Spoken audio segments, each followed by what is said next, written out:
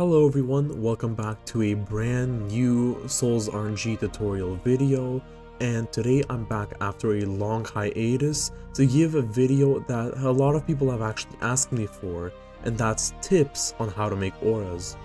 Now that I've taught you how to make them, it's time for me to show you my best tips to make them good. Let's start off with number 1, which is do not add too many distinctive elements to your auras. One thing a lot of auras suffer from is way too many elements to focus on. The best auras are always the ones that have simple ideas and simple executions. Even if there is multiple layers and there's a lot of emitters, usually the best ones will be the ones that can combine those emitters into one big idea rather than multiple different elements in one. For example, there's my precious jeweled aura, which has a lot of elements to it, but at the same time, the focus is only on the diamond and everything else is built around it. So it does not have too many distinctive elements. Everything in the aura is centered around the character and around the diamond. The moving stars, the bottom aura, the atmospheric auras are all related to the character and diamond. So here I'm making an example of what not to do. As you can see, there's already two emitters that have distinctive colors and do not blend in with each other at all, which gives you two big eyesores to look at. Now I'm gonna add a third emitter, just so you can see what it's like for it to be even worse. None of these actually blend together, which just makes it bad for an overall aura. It feels like three different things. Tip number 2 is going to be to watch out for Z-fighting. So in part 1 of the tutorial series, I mentioned there is something called Z-offset, and that helps you prevent Z-fighting and layer particles together. Here I'll show an example of what happens if you don't use Z-offset to layer particles in the same spot.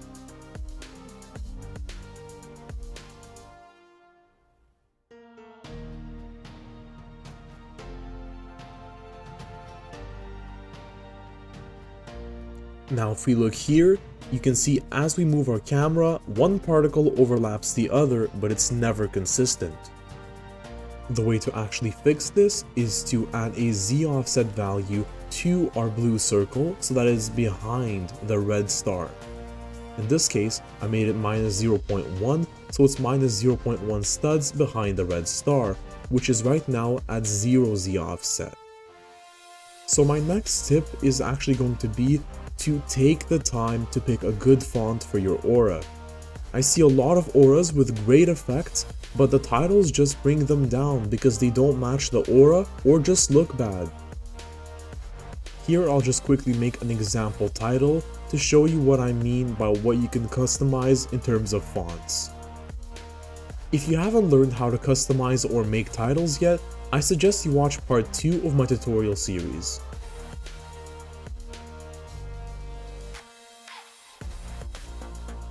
So if we just check down here in the properties of the text label, we'll see font style, which allows us to pick out a good font for our title. That's not the only menu, because you can actually click on add more fonts at the very bottom of the font dropdown to pull up another menu. Here there's going to be even more fonts for you to pick from. There's already a lot of good fonts, so I suggest to just look through them and pick the one that fits the most. When it comes to actually adding one of these fonts, it's pretty simple. You just pick a font that you like and you click install. Then it's going to appear in your drop-down menu for you to use. After you pick a font, there is a lot of things you can do to see what kind of styles would fit it. One could be to add a UI gradient or change the weight of it, like here. You can make it bold, you can make it light, you can make it medium. All will change how the text looks, and it's all about trial and error. Also, don't forget, the stroke can play a pretty big part in the text. My next tip would be to add atmospheric particles to your aura, because no aura is going to be complete without any atmosphere. You can have many different elements, but usually the atmosphere is what ties it together. Let me make a quick example.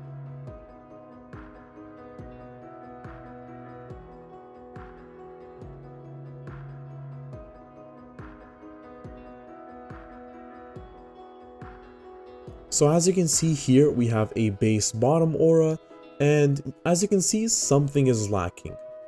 It could be the fact that the bottom aura is pretty empty, but as you can see here, if I add some atmospheric particles around my character, it will instantly look better.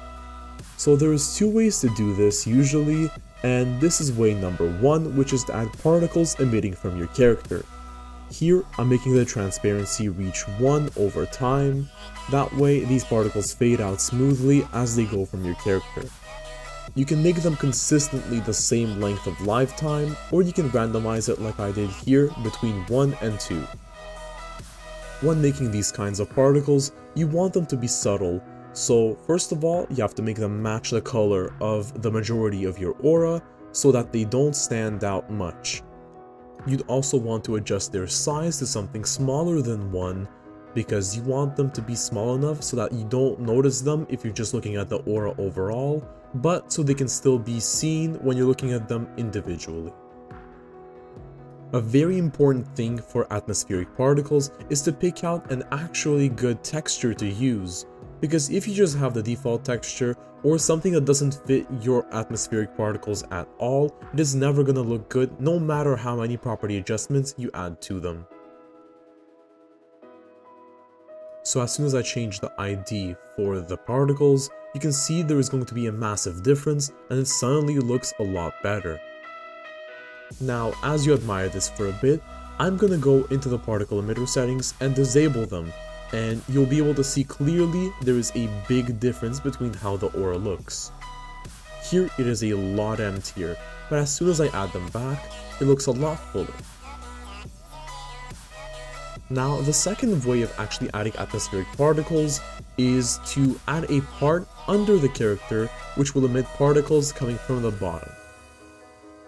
So usually you'd scale the part under the character to be about as large as your bottom aura if you have one.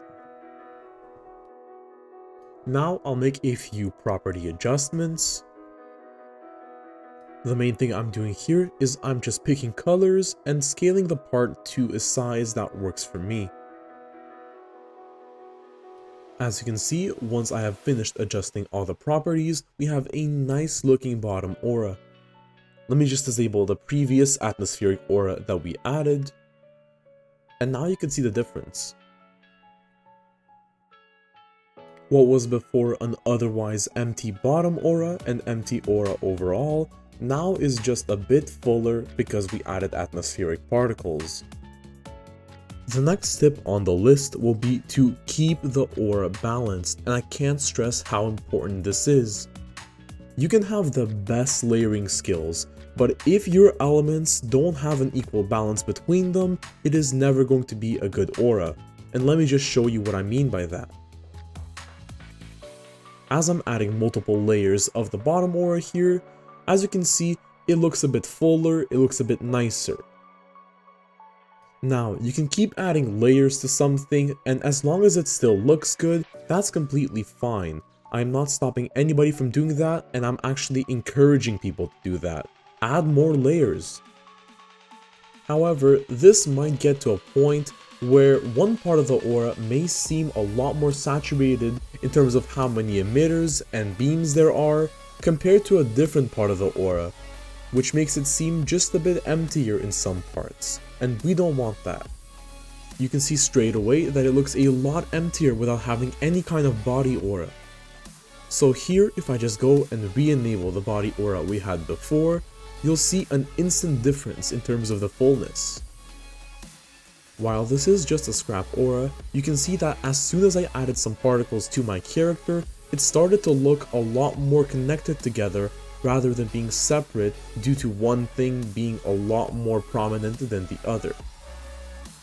That kind of connection is what you should be looking for between every single one of your elements in your aura, otherwise it just feels distinctive.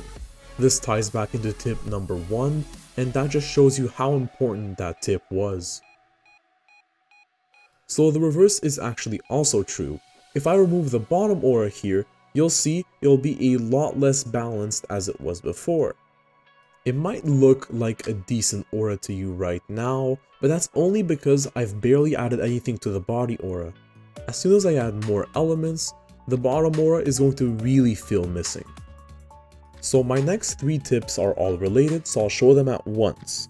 When you pick the colors for an aura, there should be black and white contrast, there should be the same shade of color when you're using colors, and the most important part is to keep it simple.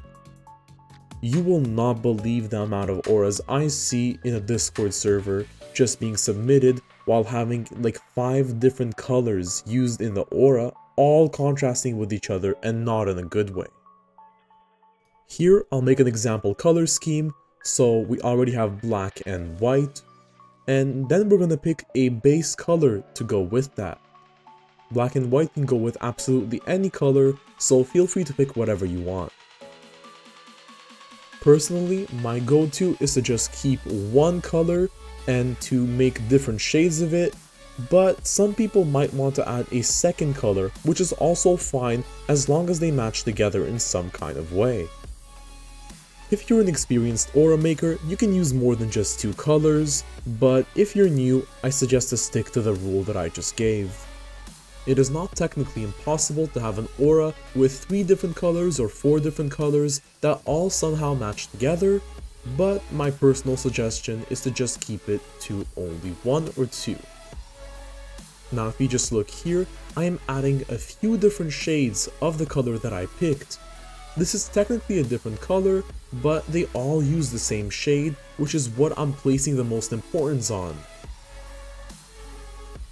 Here I'll just show you an example of what some people do and what to avoid. So let's say somebody picked the color blue for their aura. Let me just make another cube with the color blue. And suddenly they decided to add a different blue. So that's not too bad because these colors kind of match. But then they add a third blue that does not match. And then they add a fourth blue that again doesn't match. While 2 of these colors might go nicely together, more than 2 just don't look good because they're all very different. The 9th tip of this video is going to be to not make your aura too large, and that's a mistake I see a lot of people making as well. Even now, I'd say the aura is slightly too large. You can see the character is a lot smaller compared to the circle below him. There's some auras that are exceptions to this rule, but this one is not one of them because it does not have nearly enough elements to be as large as it is. Here, if I just change the size to be 10 forever, you'll see the radius of the bottom aura. So this tip is actually not too hard to follow, and that's to just make your elements a little bit smaller and a bit closer together sometimes if you need to.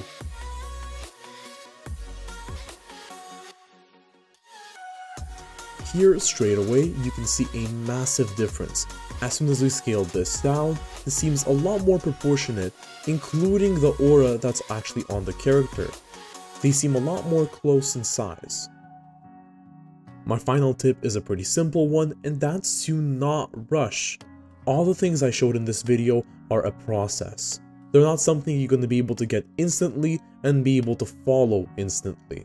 So I just suggest to try until you're able to make something that you're satisfied with and something that meets these criteria. All of my auras were not made in a very short amount of time. They all took me at least a few hours to make. I think this will be all for this video. I really hope that you enjoyed these tips and that they're going to help you out in making your auras in the future. Sorry for being away for so long. I'm going to try to keep it 1 upload per week so that I don't burn myself out, because the last thing I'd want to do is to stop making videos for you guys, because I know that a lot of you rely on these videos to be able to make your own creations. Well, I guess I'll see you guys next time. Bye!